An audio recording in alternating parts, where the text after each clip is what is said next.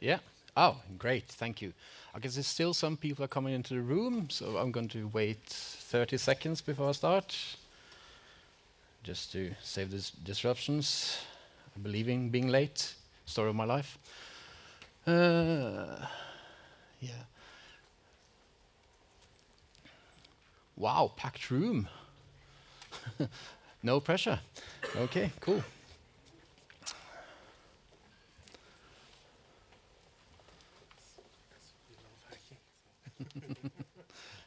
Yes.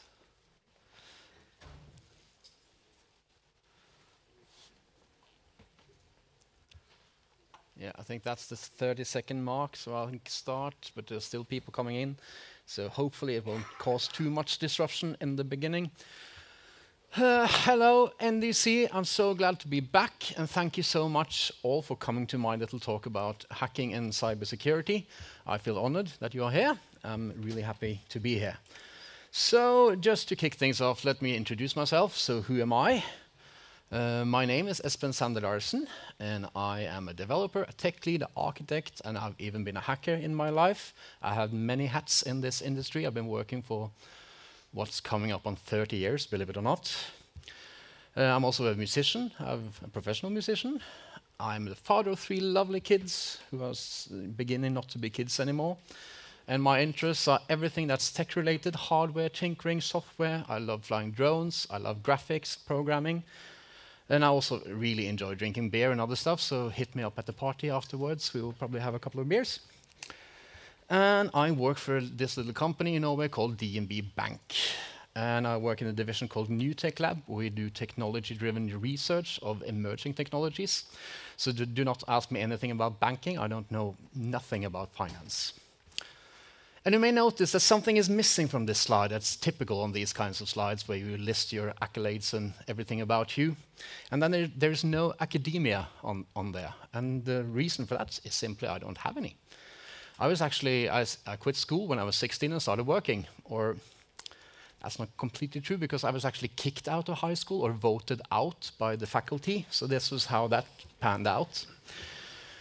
There may have been some cybersecurity-related issue regarding to this, but nothing was ever done. But, well, that's the story of my life. But I thought that was an advantage, because suddenly I can just start working when all my friends were going to school, and I was getting paid, because people were evidently willing to pay me for writing software, and I couldn't believe that thing. It felt like a scam, actually, to be honest.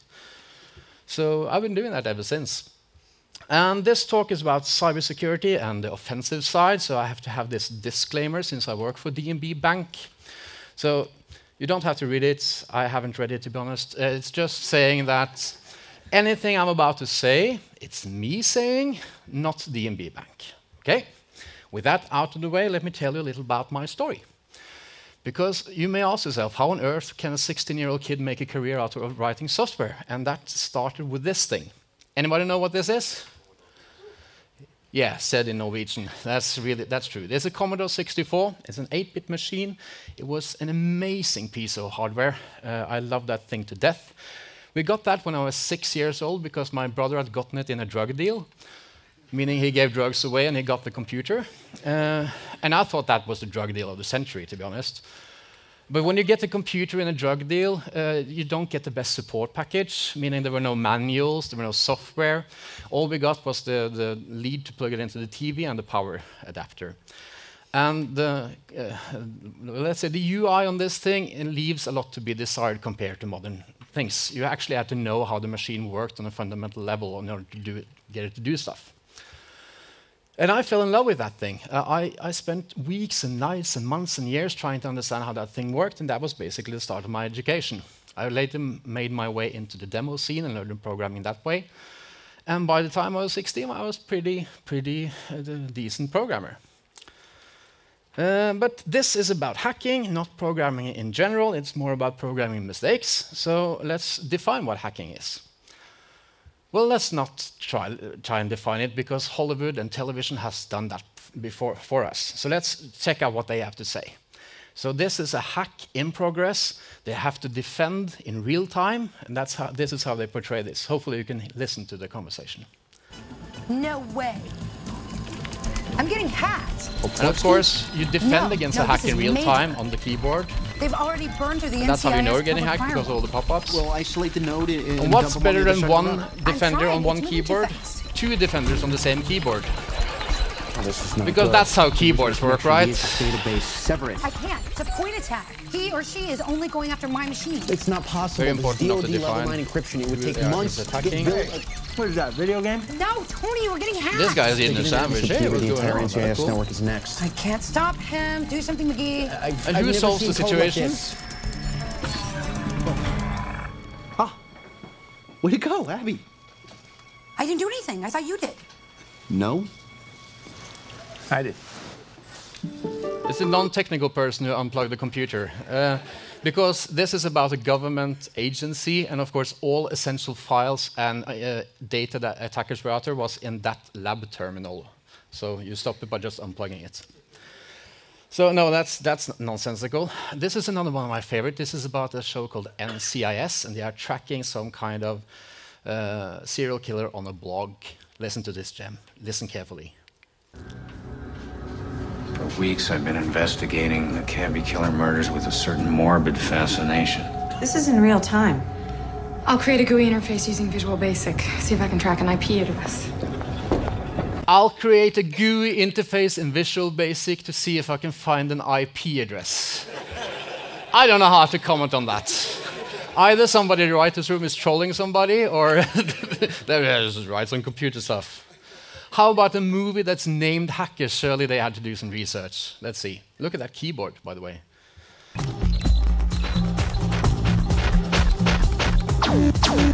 There's a new virus in the database. What's happening? There's your virus. It's replicating, eating up memory. What do I do?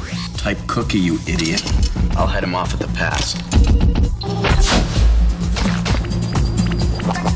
We have a zero bug attacking all login and overlay files. Run antivirus. Give me a systems display. There's your systems display. Yeah, we're playing Space Invaders. Dickweeds. A rabbit is in the administration system. Send a flu shot. Rabbit, flu shot, someone talk to me. A rabbit replicates till it overloads a file, then it spreads like cancer. Cancer? And of course, we have these circular keyboards, right, with no symbols on them, so we know what we're doing. Yeah. How about a show about a real hacker that actually existed? They had to do it right.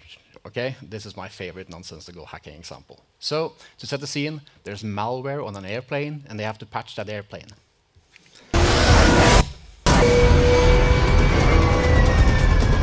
So you get in your Ferrari, you chase the plane down the runway, and you get a member of the flight crew to climb down the landing gear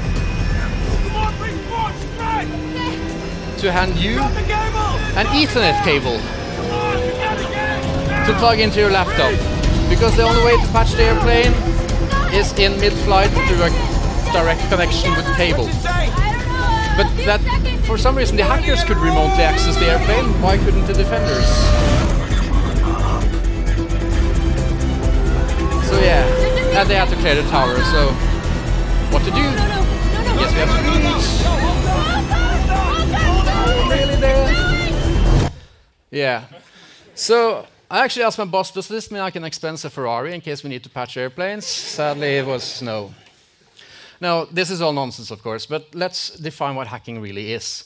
Because it used to be something different. It used to mean people who were like curious and like to tinker with stuff and try to get things to do things they weren't necessarily intended to do. It was more about thinking outside the box, and you had some components, and you wanted them to do things, and you didn't want to buy more expensive components to get them to do so you tried to get the most out of what you had. And the term actually that we refer to as hacking today was originally known as phreaking, and that is from phone phreaking. That's where the PH coming from. And the reason it was called phreaking was because it was going over the phone lines, because back then there weren't really an internet. If you wanted to talk to a computer, you had to dial it up on the phone and talk to it, basically. And that's what this term comes from. But what we are talking about in the scope of this talk is basically exploiting systems through their vulnerabilities. And that is what hacking is in essence. And let me just do an informal poll of the audience, so just to know what I'm working with, because this talk can take a couple of different turns based on this input. So just by, I guess I can see you, so show of hands. How many of you are programmers, coders, developers? You write software for a living. Awesome, there's my coders. How about tech leads or architects or solution principals? You work more in whiteboards than PowerPoints. Cool. I may say offensive things, but it's just for fun. How about security engineers, pen testers, CSOs, or actual hackers, white hats? Any of those? Yeah, there we have one. Cool. And what about something completely different, like a scrum master or a project lead? Okay. Usually I get one, but okay, that's cool. So let's talk about hackers, because you can actually define their intentions based on the color of hat they wear. You can just look around the room and you can see all of these nice hats. So what we're talking, this comes from the old Western movies, where the black-hatted people were the bad guys and the white-hatted people were the good guys. So the black hats, they are the malicious ones. They are the ones who does all the crap you see in the news. Then we have the white hats. They do things for good. They're usually hired to do things to test your applications, or they chase bug bounties and stuff like that. Then we have the gray hats. They kind of don't necessarily do things with malicious intent, but they do it anyway, and they kind of gamble that disclosing what they found will get them rewarded rather than punished. And then we have the green hats. That's what I'm hoping all of you will be after this talk today. You'll be interested in hacking and starting your hacker journey and learning. We have the red hats. That's not Linux fan people. It's hackers who hack other hackers. And then we have the blue hats. That's the zero-day hunters. They get hired by large corporations in these blue hat events to figure out vulnerabilities before new software hits the world. So let's talk about why hacks happen in the first place. Because everything should be secure, right? But the problem is that we are developers, we are humans, and we tend to make human mistakes. They're not necessarily done on purpose, but sometimes there are details we overlook, and usually the devil is in those details, because these software systems are large and complex, right? And these days, we love to trust other people's code like it's the best thing in the world. Think about all the libraries you use. Think about the modern React project. You have like 10 lines of your code, and then you have 5 million lines in NPM modules. That's other people's code that you know nothing about. And that's often where things go wrong. And also, we like our tools. So if we have a hammer and we need to set up a cement wall, we tend to mix the cement with the hammer because we love it so much anyway. And I learned this the hard way, because I got hacked once. And boy, did I get hacked, because that was a pretty painful experience. This cinnamon bun ad will make sense in a bit. So just to set the context, I was a senior developer, and I got the ability to be a CTO in a startup. This startup had big ambitions. They were going to build this e-advertising platform on e-newspapers around the world. And this would be a connected platform where people would engage with the ads, playing games, and winning prizes. This is before there were any clouds, before there were any modern frameworks to do these kinds of things. And the thing is, when you're a CTO, you're also the tech lead, the principal architect, the lead programmer, and as I said, no clouds. I actually had to build my own cloud of data centers around the world to make this thing happen. And it was a distributed real-time system. It was pretty complex. And back then, there was only one thing you can use in the front end to make these rich experiences graphical and engaging and possible. Any guess to what that was? Flash. For those of you who are uninitiated and don't know what Flash is, this is Flash. So it looks like an IDE. There's code there. And there's something called ActionScript. But if you look at the sidebar, there are drawing tools. That's normally not something you see in your IDE. And at the bottom, you see a timeline of keyframes, because this was software made to do animations and interactive corporate presentations. It was not meant as a client platform for a distributed system with monetary value distributed in it. And I kind of knew that, but it compiles into this bytecode format that's run by a plugin on the client side. So was seemingly secure, but I did say to my CEO and my bosses that if somebody manages to decompile this thing, it would be kind of trivial to make the back-end calls and generate price tickets. And one morning, I got a call because it was much easier to reverse engineer than I initially had thought, and a Swedish student did just that. And they found a backend code, generated price tickets, and they wrote this application called Bullegeneratoren. Because we had a big launch in Sweden with the largest convenience store chain in Sweden, and they had this game where you would kill flies and you would win a coupon to get the cinnamon bun at the store. Why they would kill flies and associate that with food, I don't know, but that's marketing for you. And I got the call early a Saturday morning. It was like 6 a.m. or something like that. The one person had taken out 73 cinnamon buns in one single day. And my immediate response is that is a lot of cinnamon buns. That person really enjoys them. And of course, shit hit the fan, and I had to stand straight in front of the board and say, I'm sorry, it's my fault, this should never happen again. Don't know how to solve it, because there kind of isn't any solutions right now, but I'll figure it out. But then I got kind of sick of getting yelled at, so I thought, let's spin this into a good thing. So I sent my CEO to Sweden to find the student who did the thing, because they wanted to press charges and stuff. I said, no, don't do that. Bring a case of cinnamon buns and get the newspaper, and we thank him for his contribution in securing our application. And they got this big 2-page spread in the largest newspaper in Sweden, and it was this picture and cinnamon buns and this guy going like that. So it was pretty cool. And I gave this talk in Sweden earlier this year, and after the talk, a guy came up to me. He was like starstruck. He was like, "You're Espen, you're the cinnamon bun guy." And I was like, "Yeah, that's me.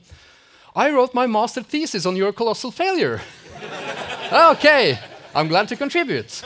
And it's now part of the textbooks in the innovation studies in Sweden. So yes, I have the textbook example of what not to do. That's pretty cool. So how can we get around these things, and how can we kind of pick these things up before they happen? One thing is to have pen tests, but pen tests are usually only valid once they're done, and the next time you make a change, that pen test is in essence invalid. And a lot of these things can actually be fixed if we developers have some of the skills involved in the offensive side, just to have that as a mindset. And a great way of gaining those skills is a concept called CTFs. Are you familiar with CTFs? Okay, CTF stands for Capture the Flag, but let Elliot from the excellent TV show Mr. Robot define what a CTF is, because that's the only show that gets hacking somewhat right. A CTF tournament, Capture the Flag. It's like the Hacker Olympics. Teams around the world compete to solve challenges, reverse engineering, protocol exploitation, forensics. The entire city suffering an energy crisis while they're here exercising their inner anarchy. Yeah, it's an opportunity to exercise your inner anarchy, which makes it pretty fun. So CTFs is this kind of scoped competitions or tests where you can actually test out your offensive skills. And then we have different kinds of flags, and it's kind of a gamified way to learn these kinds of skills, because you have their prizes and points and things. And when you do this, it's kind of like a catalyst way of learning things, because it's fun, it's engaging, it's trivial, it isn't dangerous, you're not doing anything illegal. So it's pretty cool. And doing this, it changes how you approach your way of writing software, because you start to think, what happens if I put a foo in a bar or something like that? I haven't thought about that before, because we're so used to just churning out code. And solving these challenges, it's really cool. And we also hosted a couple of CTFs inside of DMB, and the conversation and the engagement was like incredible. And we had some great water cooler discussions, because cybersecurity was all over everybody's tongue at that point.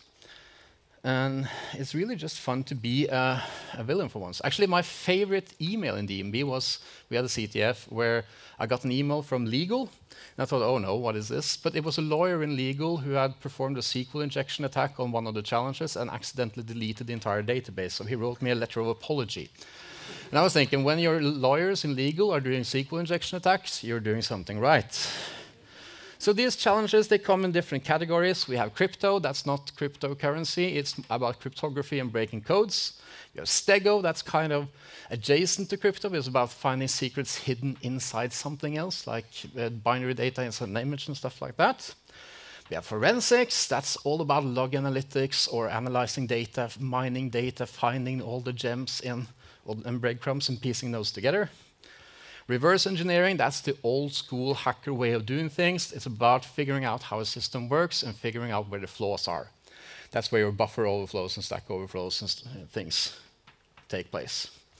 Then there are vulnerabilities. These are usually like the supply chain attacks, where you're exploiting some kind of known vulnerability in a third-party system. Web in itself comes with a heap of different kinds of vulnerabilities, and so it's usually its own category. Then we have pawn. That's where it should be possible to take complete ownership of that remote service and gain some kind of arbitrary code execution. There are a bunch of tools. I'm not going to go through them. There are tools for everything from just smashing and fuzzing inputs, reverse engineering, decompiling, decrypting. There's a bunch more. That's what there are. And let's talk about different kinds of exploits. These are the old school exploits that we have heard a lot about. For example, we have like data mining, where we're just trying to find data in some kind of binary file. We have disassembly, where you can disassemble an application and figure out how it works to crack it or find some kind of backend call or something like that. We have buffer overflows, where you're exploiting that somebody has not done memory allocation correctly, and you're able to inject code or control the flow of a program in runtime. And a more advanced one is called ROPing, return-oriented programming. That's not an agile development method. That's about riding your program flow through exploiting by chaining to get a little instruction because you know something about the libraries and the code involved. Then we have stack smashing. That's basically just trying to make the stack explode and to see what happens. We have phreaking, the old school way of cracking telephone centrals and doing all that dial tone magic. And of course, there's always malware, like viruses and worms and stuff. These things, with malware as an exception, aren't really that relevant anymore. They're kind of making a comeback because native code is starting to gain traction again. But these are usually native code and non-online code-based things. So these days, the most relevant exploits are those on the web. Because back in the day, this guy, that's Tim Berners-Lee, he envisioned the web as this online encyclopedia where everything was linked together, and it was a nice way of sharing research. The point is that it went from a static content thing to dynamic content thing, because people wanted to use this for more things, to be able to generate content. Then it went into interactive. Can we like have forums and talk with each other and stuff like that? Then people who were non-technical started getting on these platforms and creating content. That's your YouTubers and your Twitter people and all that. Or that's not X, it's called now. That's the thing. But he didn't envision that this would be the global application platform for all eternity. And that's why HTML is such a horrible API for doing front-end work.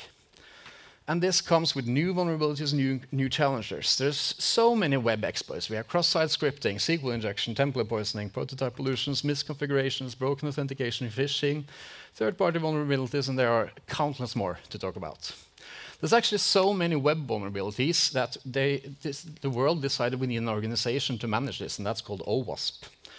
It stands for the Open Web Application Security Project, and they manage all kinds of vulnerabilities, and they were founded back in 2001, and they are all about application security awareness, and they publish this top 10 lists of the most relevant threats at the moment. And these are the most critical security risks that we have to attend to. There's also the thing called the CVE database, which is also this joint effort that stands for the Common Vulnerabilities and Exploits. These are to spread awareness and knowledge about things that you have to think about when designing applications. It's a public repository of known vulnerabilities, and every new one gets this identifier, CVE, the year it was found, and some kind of serial number. And we use them for risk assessment when we calculate the risk of compromises in our systems, and we use it as an informed choice of how to design our systems and where to put in safeguards and stuff. But for CTFers, it's a treasure trove of goodies, because that's where all the cool stuff is. There are a bunch of different CTFs you can try that's going on at the moment and in the world. For instance, Hack the Box, Try Hack Me, and Pico CTF are these platforms where you can join, and they post new challenges regularly. Google has a yearly one where you compete against other people to work at Google, I guess. OWASP has published this web application called the Juice Shop, which is essentially this Docker image, which is the most insecure web application ever built, with every vulnerability built in, and you kind of play your way through breaking the hell out of that thing. It's pretty cool. Sometimes in DMB hosts something called Hack the Bank, which is our CTF. It's actually going on right now at the conference, so that's my pitch. Come by the stand and play the CTF. And all the major security conferences, such as DEF CON and Black Hat and so on, they have CTFs and tournaments and stuff. So, but enough about talking. Let's do some demos. Let's see how these things really work. So I've prepared some CTF challenges. So this will be a lot about the terminal and stuff. So hopefully you can see that. The screen is a little bit small. Can you see that? Okay, cool. So let's check this out. Let's start with a classic buffer overflow thingy, okay?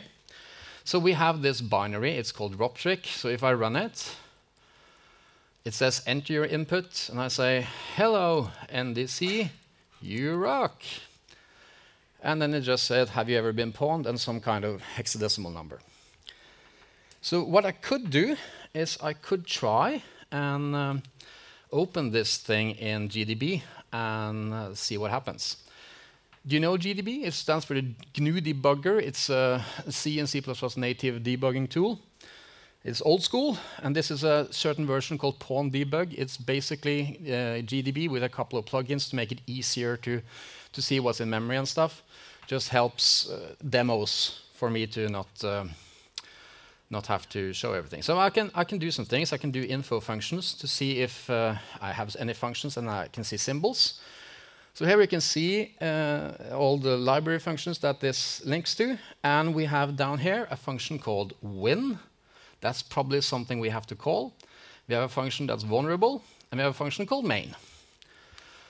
So main probably just calls that vulnerable function, but we can check out that, and we can disassemble main. We can see here, how many of you know x86 assembly, or the x86 computer model? Okay, crash course, breathe, this is fine. This is following a calling convention, where basically it puts stuff on the stack, and then it makes a call to a function. So, and that function is called, and then it sets the return point on the stack. So once that function is done, it returns back to this place and continues execution. These are all the instructions. So the essential bit is this call to the vulnerable function.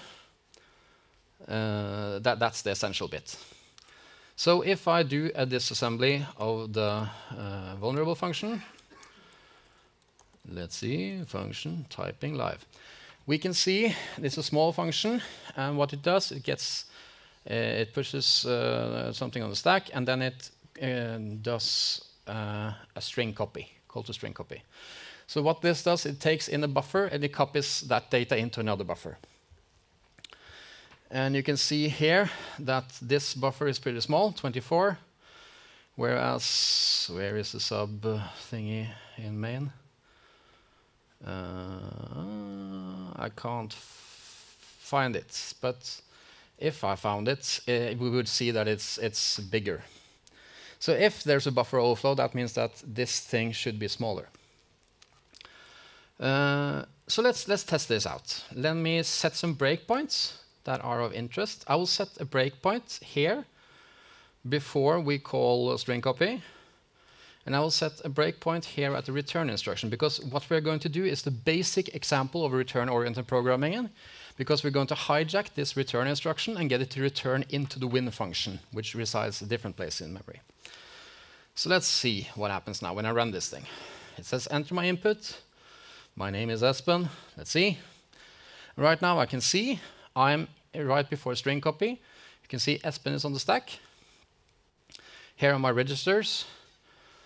And the next thing that's going to happen is I'm going to call that string copy. And if I continue, we can now see I'm at the, where are we? Here we're at this is the instruction pointer. That's the next instruction that's there. And it's pointing to the return instruction. And we can also see that the stack pointer is pointing to the return address back in main. So if I do a step, we can now see I'm back in main at that point. And if I continue the execution, it will exit. So that happens. But what happens if I do okay? What happens if I do this? And let me see. If I run, I do a Perl script and execute some inputs. And I have to be careful with using the correct quotes. And I do print. I'm going to use Perl. I like it. It's quirky. I'm going to do A, and I'm going to do that 44 times. I'm going to concatenate 4 Bs. This just pipes that as input into the program. So what happens now? Did I not I didn't close that thing correctly. Now I need to close the paren. So there we go. So now we can see I have my long string here, and if I do continue after the string copy, we'll see something funny happening. So the base pointer is now 4 A's, and the stack pointer is now 4 B's. Meaning if I continue execution now, I will get a segmentation error because it can't find 42, 42, 42 in memory. So if I print the win function to see where it resides, we can see it's at 08, 04, 91, E6. So if I change my B's to, let's do E6, it's little endian, so I have to do this in reverse. 91, 04, 08. If I run that, hopefully things will happen. I'm at string copy, so it doesn't look any suspicious yet. But if you now look, the stack pointer is now at win in the win function. So if I now do continue, or let me do a step, you can see that now I'm executing in win. So I've changed the control flow of this program in real time. And of course, we're doing this in pawn debug locally, so it doesn't make sense because I could like just do jump to win directly. So it doesn't. So why would we do this? But the thing is that if this now is running remotely, and if I copy my exploit like this, and I quit the program, I have this running on localhost 42. So if I netcat to that, that's a remote system. Just to prove it, here's my Docker. So it runs here using socket as a server, and it's serving on that port. So if I do that, and I pipe in my exploit, come on, there we go. I overflowed that buffer, and I got it to run the win function. The win function prints out the flag file, and I find my secret. So that's a classic buffer overflow attack. Let's do some more fun things. Let's see. Let's do some web stuff. So I have this thing called calculator. It runs on localhost 44. So if I bring up localhost 44, we can see we have this calculator. And it seems to be just a benign calculator. I can hit 1 times 6, and I execute. Amazingly, that evaluates to 6. But I can also see I have a cos function where I can take a cosine or something, and it executes, and I get that cosine value. What's special about that? Well, let's use whatweb to see what we're working with. So HTTP, oh, come on, keyboard, local host 44. So it says it's powered by Express. That means that this is probably Node.js. So there's JavaScript involved. Well, since I can send functions, and let me just check the network to see what happens. If I do a cosine of 8, for instance, and I execute that, it sends something to an endpoint. So it sends the expression cosine to the endpoint. So this evaluation is happening server-side. And it's JavaScript. What do you think is the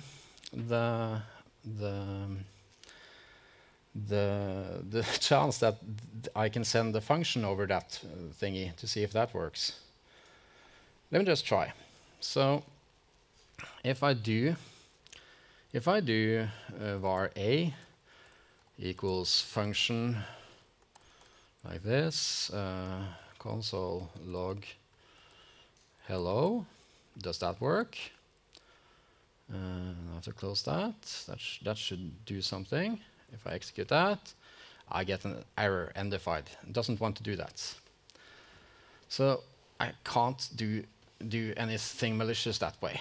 But let's go back to this thing again. This is evidently a function. So how can it call that thing server-side? It has to call a function at some point, right? What do you think is the chance that they actually just use the math cos function? And why is that relevant? Well, JavaScript has this quirk where if you do console log and I do constructor, it will call function internally with the definition of this thing. Or I can just do more easy return NDC like that. And if I do that as an immediately invoked expression, it will actually execute that inside. It should do that. If I actually manage to write console log correctly, it should. So yeah, it just executes that function inside that. So what I can do is I can do a little proof of concept. So if I do cos, and I do constructor to see if I can find that, and I do return 1 for fun, I can do an execute there, and I got an undefined. I probably didn't, probably another typo. Just copy it here just to be sure, not to waste your time. So if I execute that, I got the 1. Nice, that's cool. What else can I do with this thing? Well, I could see if I can spawn a process. So I have this, let me show you. Let me do this, let's do calc. And if we do, let me see which one is.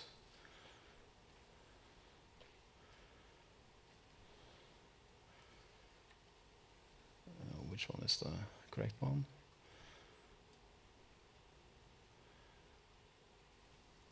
Yeah, so yeah, if I do this thing, so let me do bat exploit 3.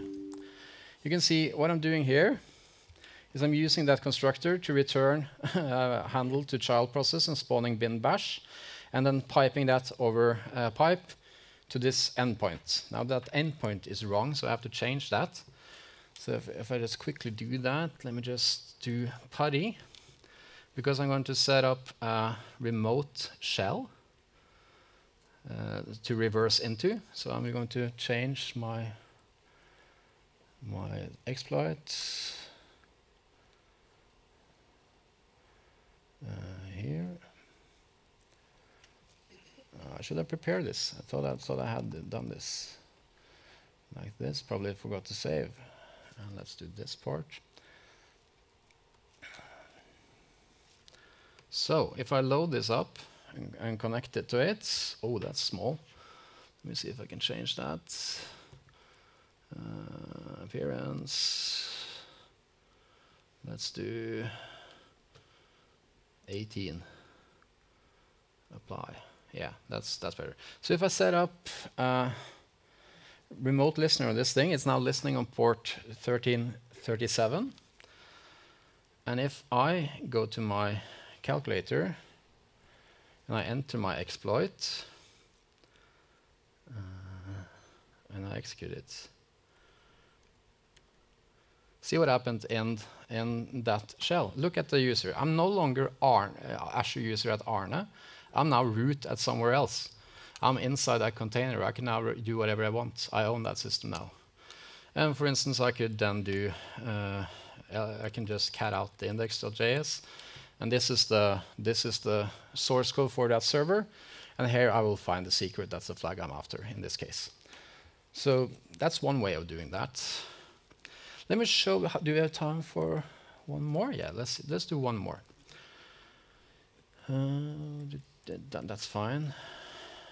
Let me exit that. So I'm back there. Let's do a disco. That's fun. Let's see. Okay. So if I do docker ps again, it's at docker run /d disco, and let's just do port. Let's do port 8080 to 8080 disco. Okay, I have to build it. Sorry about that. Let's try that again. Great. So now I have localhost disco at 8080. So this says it's Santa's North Pole Disco featuring DJ Euler. There's some tickets and some info. I can click stuff. But if I do investigations, I will see nothing happens on the client side on this thing. So let's do another what web to see what we're dealing with in this instance. Let's see. Localhost 8080. So hopefully that will give us some information that we can use. Let's see.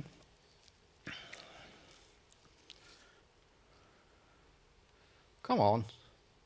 It's local.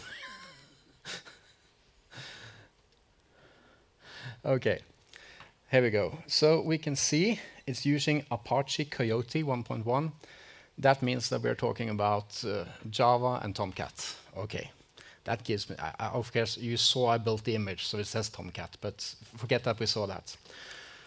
If I do some research, and I will find Google, I will find in the NIST frameworks database, I will find this CVE called 2017, where it gives a way to upload a JSP because of some kind of misconfiguration in Tomcat 9, 8.52, 8.522, 846, 7 to 781 with HTTP put enabled. It says it was possible to upload a JSP file to the server via a specially crafted request. Specially crafted, so it had to be difficult, right? Let's just see how special that request is. So let me just bat out attack. So that's that specially crafted request. It's basically just a put with the data in the body. So I've crafted, or I think I found most of this online, a little web shell in JSP. It's just a form, takes the value in, and it executes command on the server side. So it's basically just a little send a command and execute it and give me back what happened. So let me just run that attack. So let's see. Just double check that my attack. Okay, so I have to change that. Let me do that quickly. Because I did 8088. No, 8080, not 8888. Like that. So I just changed it. That's the attack. So if I run that now, just to show you that there's nothing here right now. So if I do exploits, JSP, nothing. But if I go back and I do not bat attack, it calls that backend server, uploads that shell. And if I now go to the web, I now have a handy little shell where I can do commands. I can do ls and see what happens. Hey, I'm running commands on the server via a web page I uploaded. Because this was a thing in all of those versions of Tomcat. That's pretty neat. And if I do on the root, I will find my flag. And I can just do cat, whoop, cat root flag and get out the secrets. That sure killed that cat.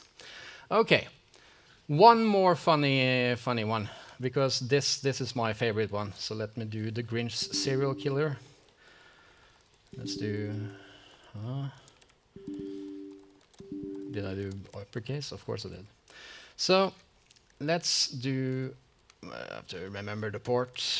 Let's see. Not OS. I'm doing. And I even didn't go drinking last night. I can't figure. Okay, it's at 40. So let's do localhost 40 to find another website. There we have the North Pole's most wanted fairy tale characters. And I can do whatweb again, and I will figure out that this is an Node.js application, powered by Express again. So nothing is going on here on the client side again, except for one thing. If I look in the application thing, I get this thing called a package, which is interesting. It's a cookie.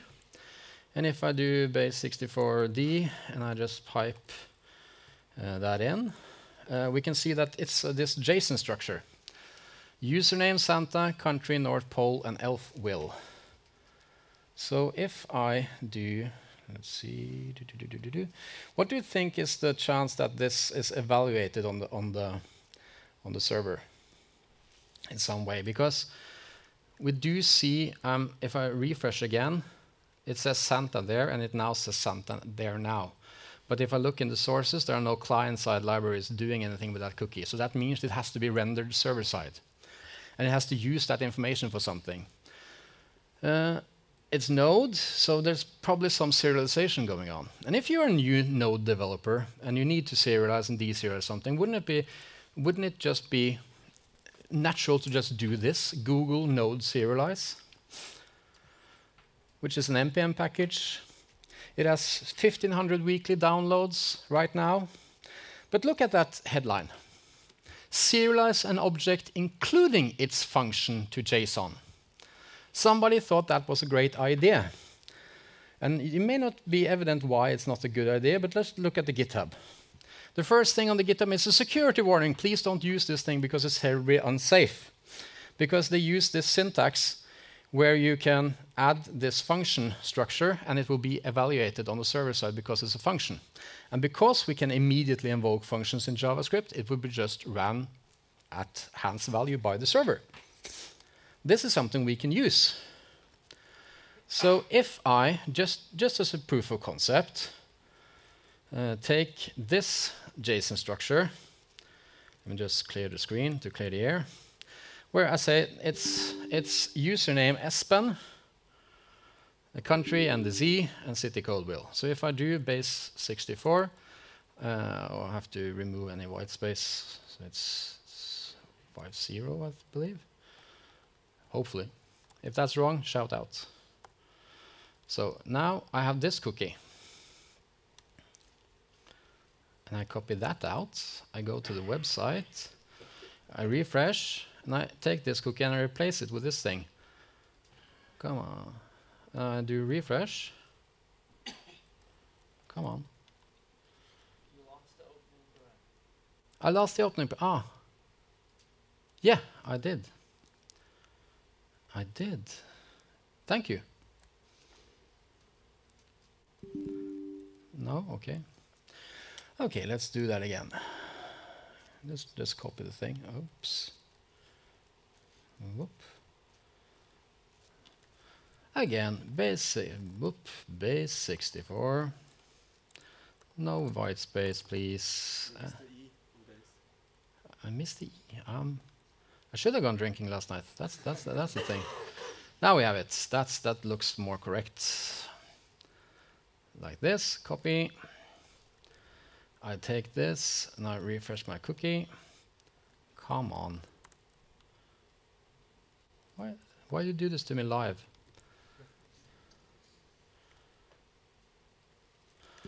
Maybe it's the thing. Let me just cave and use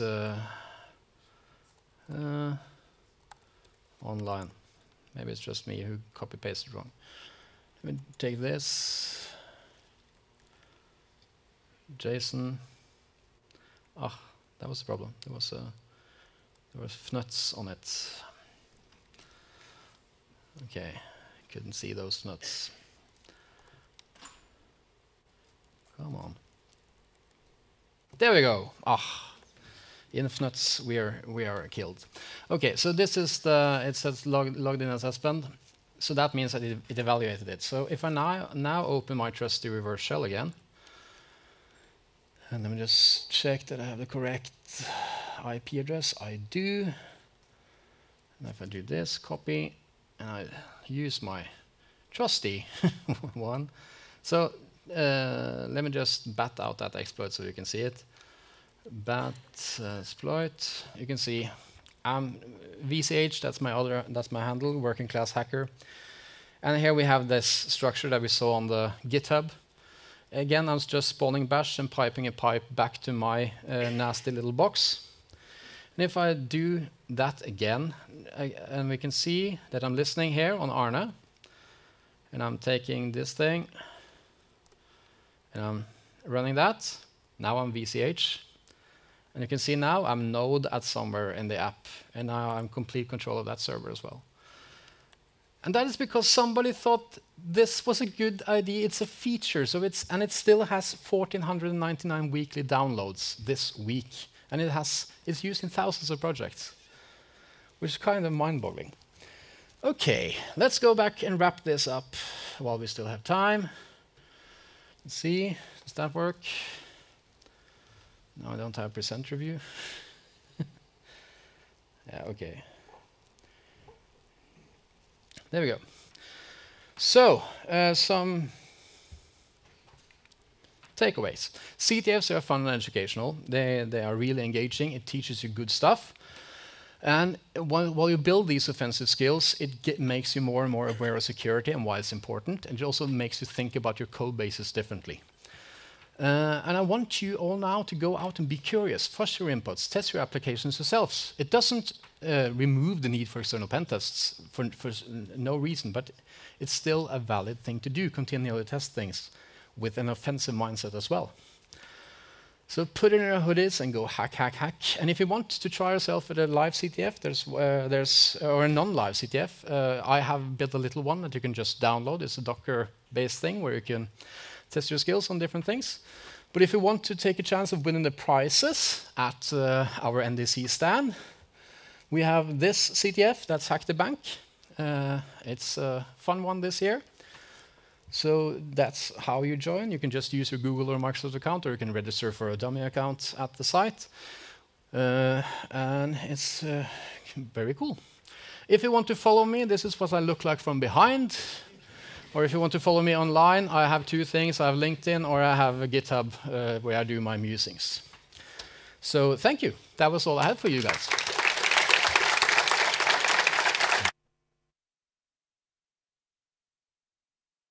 If you have some questions.